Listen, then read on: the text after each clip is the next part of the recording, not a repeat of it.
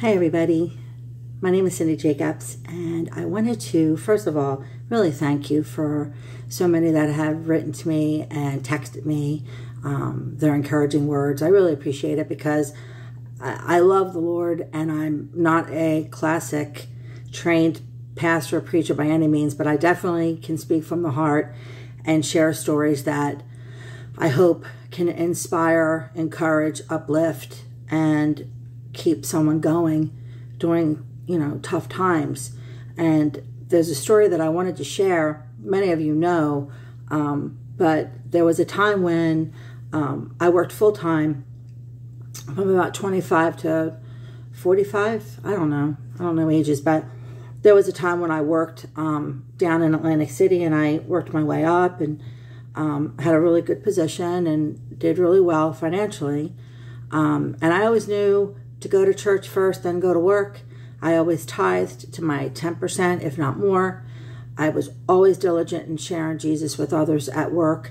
I always tried my best. Of course, we all fail, to represent him and be a good testimony. Oftentimes you hear people say you may be the only sign of Jesus that someone ever meets, the only light that someone meets in their entire, career, their entire lifetime even, which is really sad and daunting, but it does come with great responsibility for us. So I always remembered that, and I always just tried to do the best I could in representing the Lord. If someone would come into the office and take the Lord's name in vain, I would say, that's not God's fault that you're having a bad day. And people always received it, and I appreciate that. And it was a family unit there.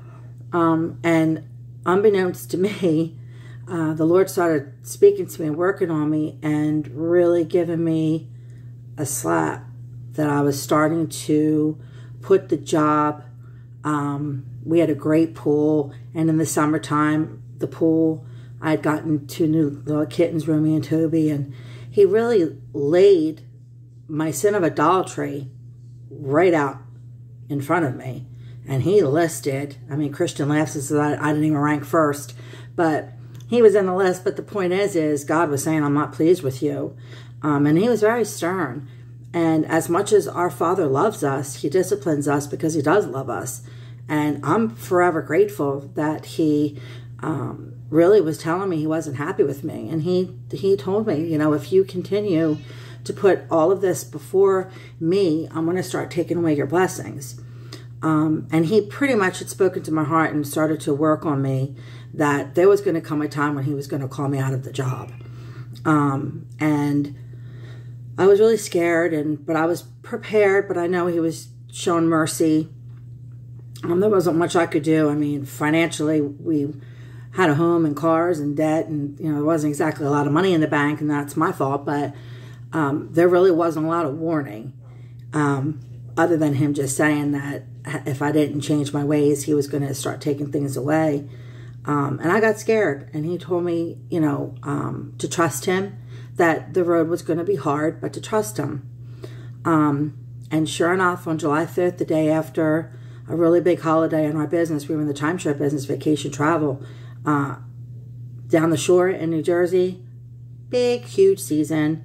And I had a lot of my coworkers over the night before for a party and a barbecue. So God did that purposely because there was a lot of witnesses that I was in a great frame of mind. I was not discussing quitting or walking out or in any way expressing any kind of discontentment. So when I drove into work the next day, I actually had one of my friends and her son with me, and they also were my witness that we were having a great time. And I have to tell you, it was probably a couple hours into my shift, and it was real quiet. You could hear a pin drop, and that's so unusual for July 4th weekend because everybody was in town on their free stays, and the hotel was packed, and there were no sales. No one was coming into my office.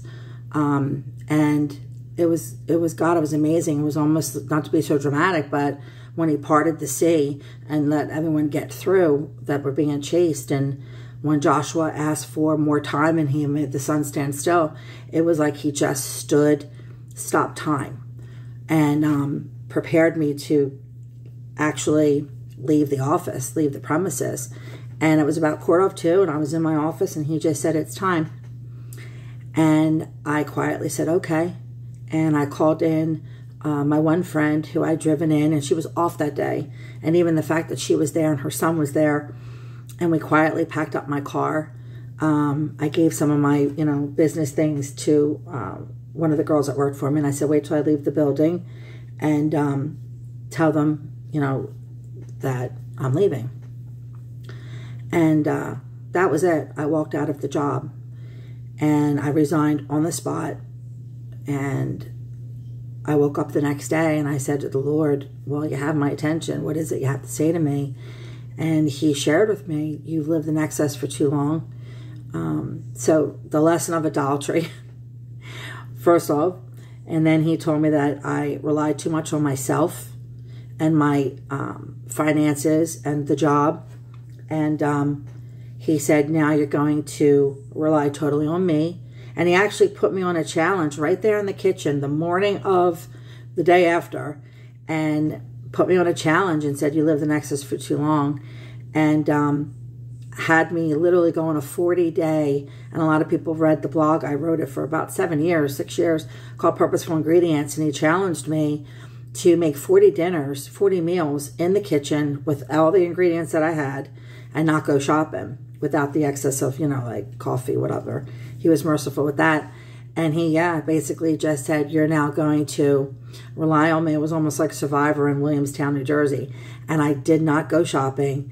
And I actually blogged the ingredients that I used, the recipe that I came up with. And it was kind of neat. You didn't realize how much chicken I had in my house. But the point is he put me on a 40-day challenge to just rely solely on him. And years later, you know that 40 is a really big number in the Bible. And he was changing my heart, changing my priorities, preparing me for a more humble time.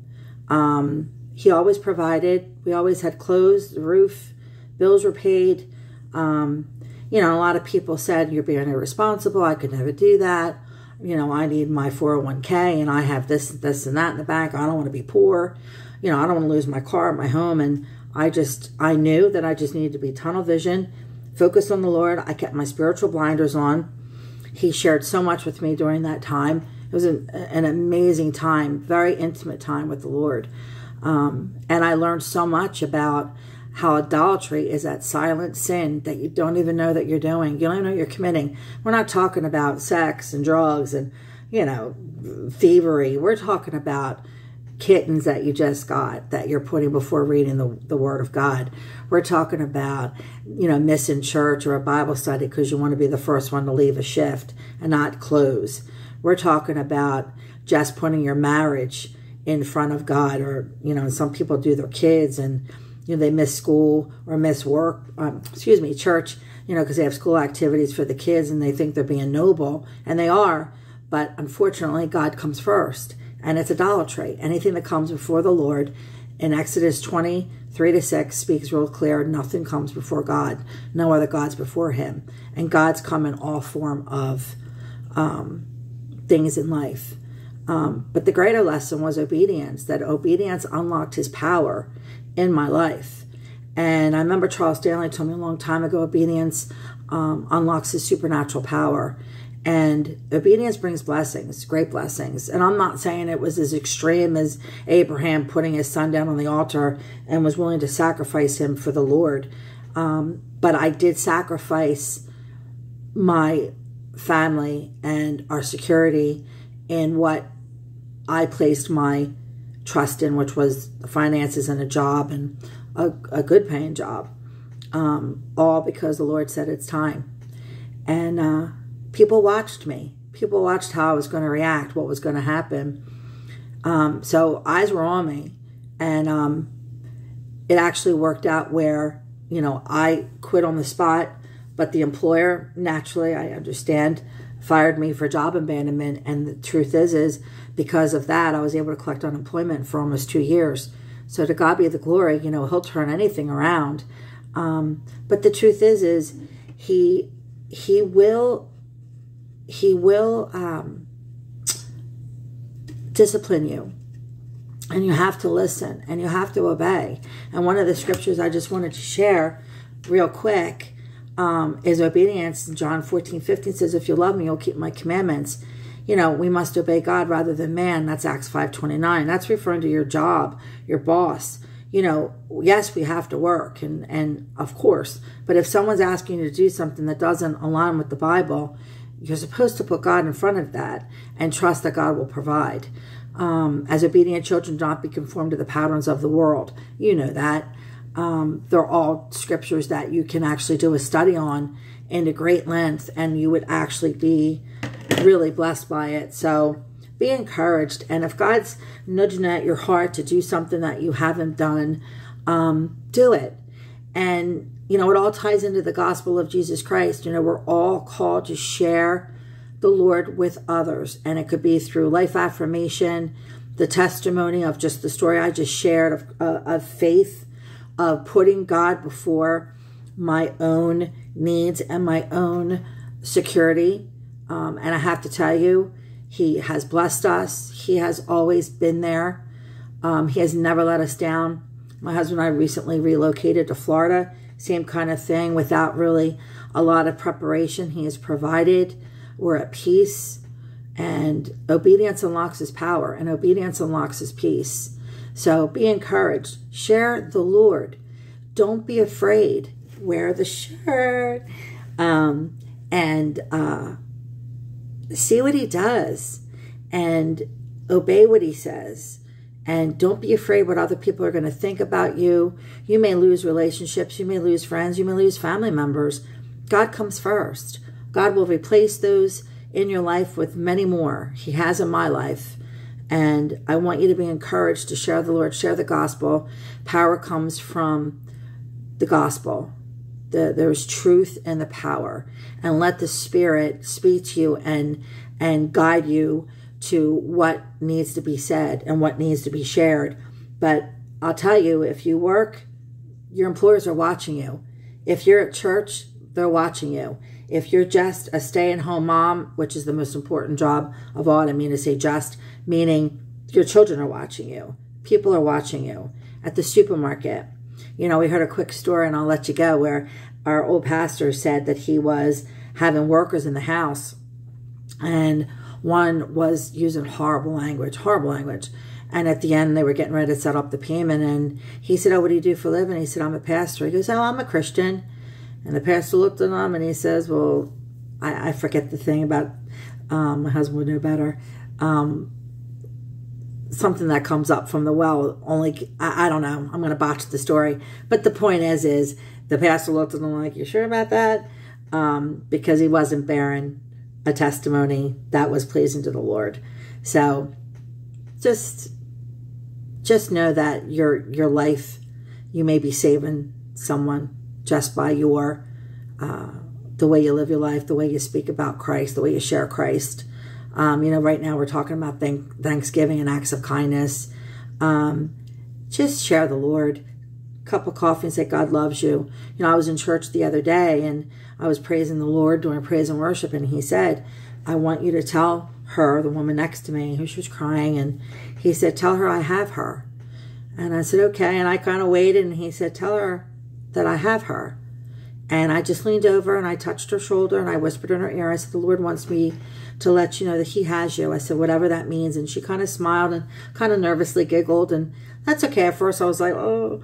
And Christian said, you know, you obeyed the Lord. You gave the message. That's how she receives it. That's between her and the Lord. And that's the point. You do your part. You love God, love others, serve God, serve others. Show his love. Happy Thanksgiving. Sorry I rattled on a little bit, and I wish I remembered that one quote. It was a good quote, but I don't have the memory like my husband. God loves you. I love you. I thank you so much for coming to the page and clicking. I also wanted to give a quick little plug that our store just went on sale. The entire store. There's over 400 products, something for everyone. You could do shop, pay, which means you could buy now and pay over 4 interest-free payments. But the entire store went just live about an hour ago, 15% off. The entire store, No minimum purchase. You can use it as much as you want. No codes are needed. When you check out, you automatically save 15%. That's my way of thanking you. So God bless you, and we'll talk soon.